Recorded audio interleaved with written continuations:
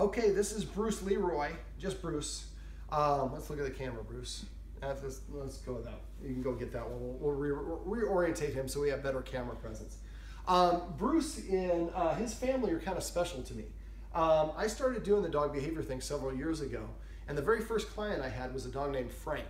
And this is actually Bruce's roadmap to success, but I'm going to kind of go through something in here. Yes, I'm going to tell your story here in a sec.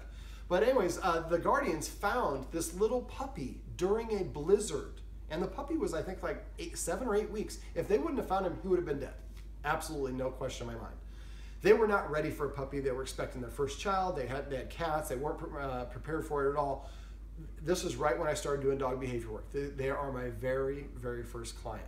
And I've been doing this now, about 2,000 plus dogs. And I didn't know that this was my very first client until I came in the door and she reminded me. And this is a different dog than Frank. Frank ended up getting rehomed because he had a very strong prey drive and they had cats. But he's in a great place now. And anyways, I just was kind of reminiscing, going through memory lane and how much I've changed and my techniques have changed since I first started doing this.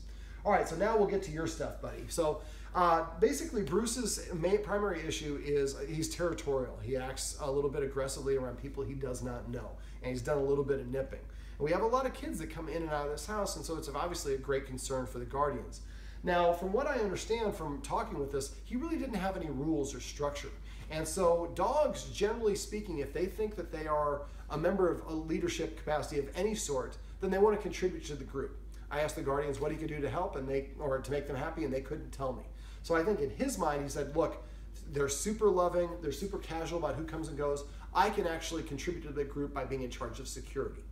And this progressively happened. It started off one way, and then it got to the point where he nipped a guy in the backyard, which is his place he's a lot more territorial of.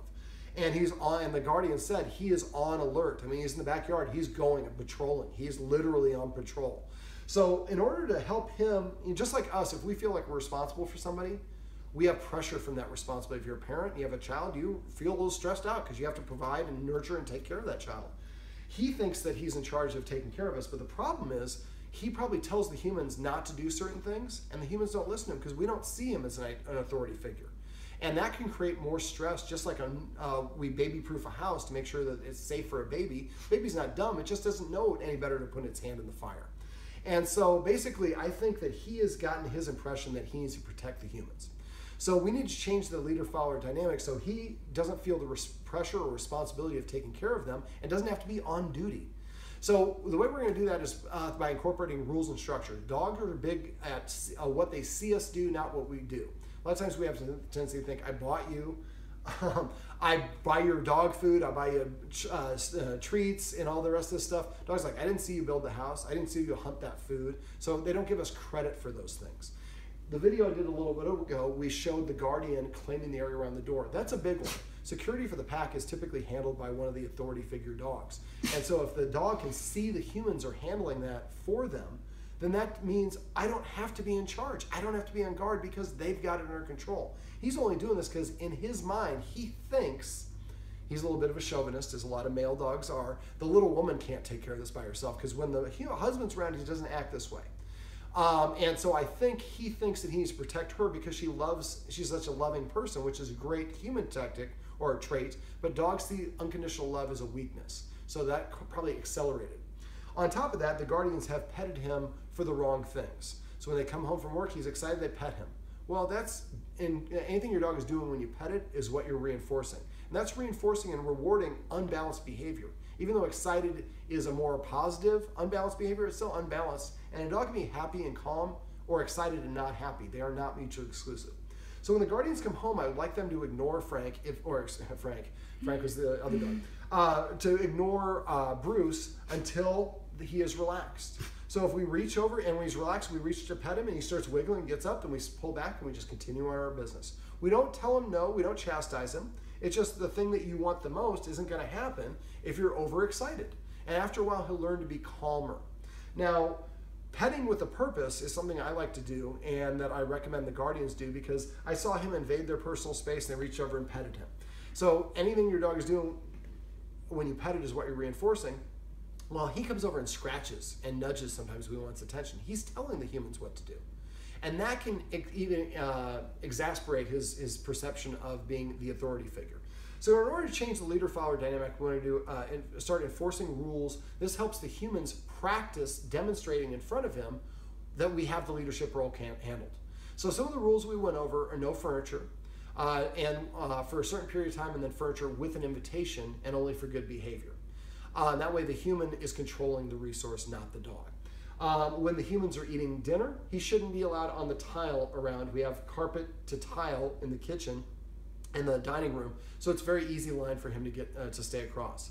We can use the third escalating consequence to march directly at him and move him off of that. The same thing we did for the door exercise. I'd like to, when humans are cooking food in the kitchen, we can put a line of tape down and say that he's allowed in the linoleum, but not in the linoleum around the kitchen when we're preparing food. The rest of the time he can go in there, no problem. He has to have to sit before he goes in or out of a door. To a dog, sitting is a more subordinate position. So if he has to go and sit at the door, he's putting himself in a subordinate position and also asking by sitting down. It gives the humans a nice visual indicator that the dog wants to go outside.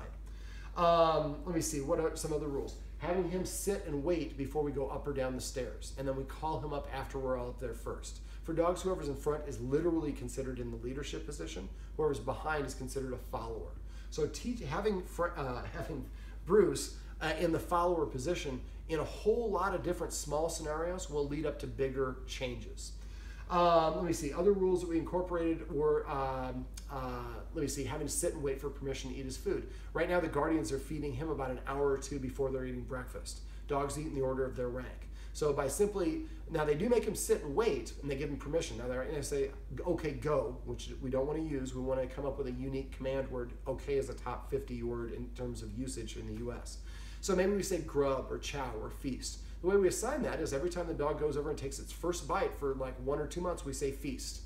And after we say 1 or 2 months of doing that, we say feast, and he goes over and he knows that means I have permission to eat my food. Because when I hear the word feast, food is in my mouth. When we're giving, and before we go on a little bit more of that, anytime you're giving a treat, make sure that the treat touches your dog's lips, and then we say down. So we're activating his pleasure receptors, and then we have the positive association with the great tasting treat is associated with the command word. Let me see. So if the humans are going out a door, he should also go out after the humans. If we're on a walk and all the humans are with, all the humans should go through the door first, then the handler with the leash goes in, then he comes in last. All right, I'd like the guardians, right now they're petting him without a purpose and petting him when he is in an excited state of mind, like when they first come home from work. Well, excited is not necessarily happy when it comes to dogs, and most people confuse the two. Excited is an unbalanced state of mind. It is a more positive unbalanced state of mind, but it's still unbalanced.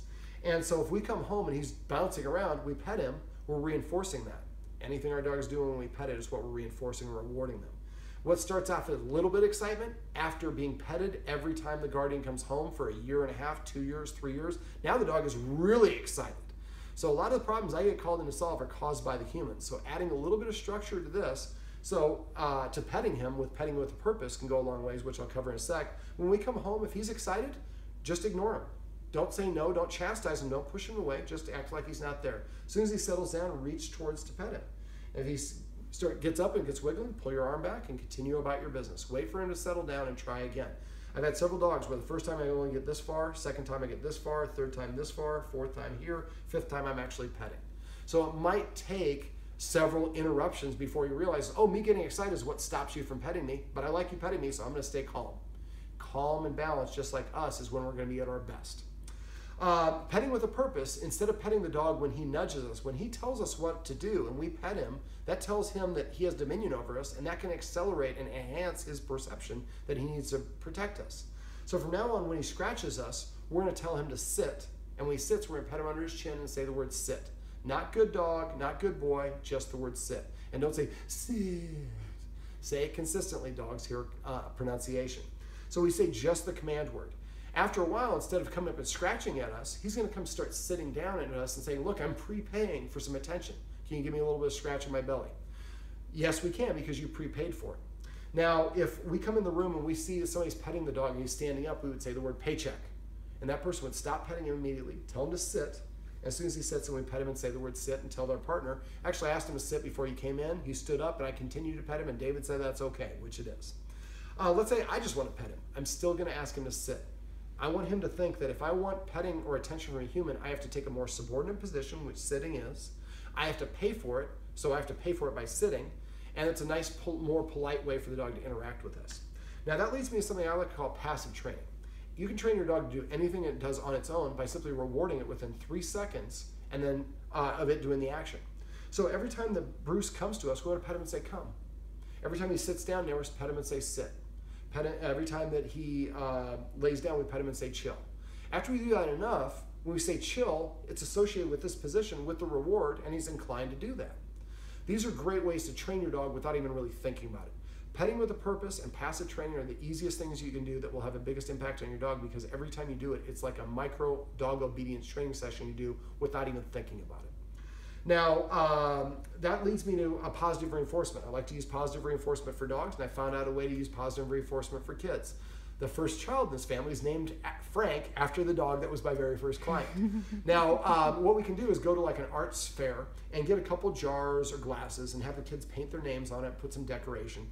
When we come home, we explain to the kids, I don't tell them petting is our way of paying the dog, I say petting our dog is our way of saying thank you. So from now on, every time you thank the dog for doing the right thing, I'm going to take an M&M and put it in your jar. So dogs go through repetition, consistency, and good timing. If we have the kids now competing with each other to get more M&Ms by asking the dog to do desired behaviors, the dog is practicing those desired behaviors, and they're going to engage in those desired behaviors more frequently. So if you have 2 kids that are each doing it doing 30 things a day with each dog or with each child, that's 60 a day. At the end of the week, that's 400 plus repetitions. At the end of the month, we're over 2,000 repetitions for desired actions and behaviors. My clients who do this are amazed at how fast the dog modifies and improves its behavior and doing the things that we want and forgetting about things that we don't want, because that doesn't get the reward. Okay, I also want the guardians to use the escalating consequences. I use the third one when we move the dog away from the door. I'm not going to go through those here, but if you go to doggoneproblems.com, click on dog training tips on the left side of the page. I think this is how it's left when we're looking at this. But there will be a search box. Type in escalating consequences. There'll be a bunch of write-ups I've done for other clients where there'll be a video where I go through those in detail. Some of the so that's the third consequence we'll use to keep the dog out of the kitchen, keep the dog out of the living room. And the dog should not be within 7 feet of anyone's eating. Even if he's not actively begging when one of the kids is eating a banana, being within 7 feet is inappropriate.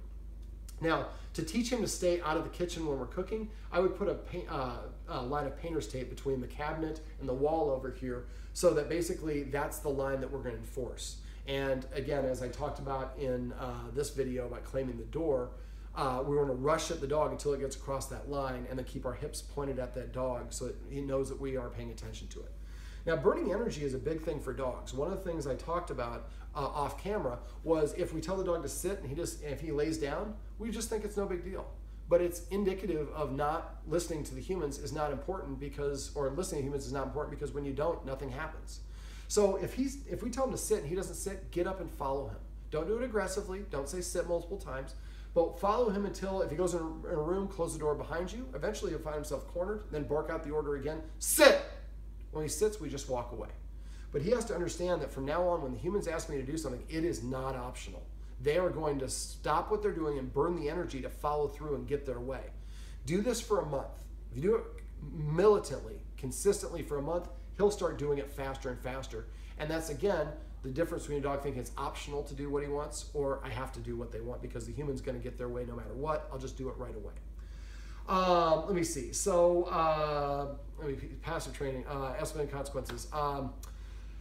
Trying to think. We went through a couple of exercises. One of them we did was a focus exercise, which is a great way to redirect your dog's attention. We don't have footage of this, but that's, again, something you search for in Doggone Problems. But basically, I'd like the guardian to practice this at least once a day, every day, and get up to the 20-second focus within 7 to 10 days. Now, first when we're doing it, it's 1 second, 1 second. But eventually, it's 1 second, 2 seconds. Then eventually 1 second, 3 seconds. Eventually 1 second, 20 seconds. But when you're doing this, you want to do it with about 10 or 12 treats at a time. And then we wait for the dog to look at us, immediately go, focus. Don't say the focus till it goes in their mouth. And then all 12 treats, we just 1 second, 1 second. Maybe once he starts staring at us well, then we go 1 second, 2 seconds for all 12 treats the next time. the dog is going to go at his own pace. So don't make it each time we add a second. It's based on how well he performs.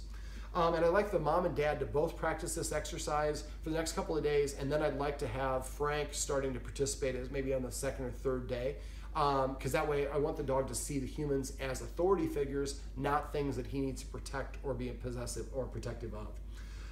Now for the backyard's going to be more difficult because he's really on guard in the backyard. If you do see him kind of on patrol, that would be a great time to practice the focus. Oh, one other thing about the focus, at first when we want to do it, we want to practice in a room like this where it's nice and quiet. But eventually we want to practice it when the kids are maybe upstairs monkeying around. We can hear them, but we can't see them. Then eventually with the kids wrestling in the room. So we want to gradually apply the focus in more and more difficult situations. At first, stay in the house. Once you get up to 20 seconds in the house, then I'd like you to, sorry buddy, my knees are going. Then we want to practice this in the backyard.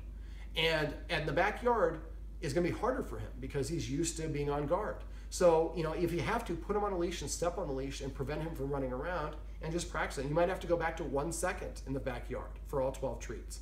And then do it in different places in the yard. Dogs don't do very good at generalizing. They have to do things in 40 to 80 locations and variations before they can start generalizing. So the more you practice in this corner, that corner, by the grill, by the tree, by the deck, after a while, you say focus, he just stops what he's doing and looks up at you. It's a great way to redirect your dog's attention. But a lot of it is going to be, like I said, demonstrating things like claiming the door. That's another activity I like the guardians practicing at least once a day. Now, the more you practice it, the faster at it he'll get. So maybe what we want to do is, instead of being caught by surprise, maybe we have the guardian, when he comes home from work, he parks in the driveway and he texts the other guardian so she knows what's going on. Don't wait at the door. Wait here, sit on the couch, act like you're casual, but then you get up and go and answer the door. When we have people dropping kids off to play with their kids, maybe we have them text us when they pull up in the driveway. And then have them come to the door and knock so we can practice this. Eventually, he'll just sit at that line and wait, and he sees the humans have it under control. He doesn't need to be in charge of or responsible for them. We remove that responsibility, we remove a lot of pressure and a lot of stress, and let him go back to being a dog, because he's a pretty calm, relaxed dog. Yes, you are pretty chill. And so he needs to be able just to relax.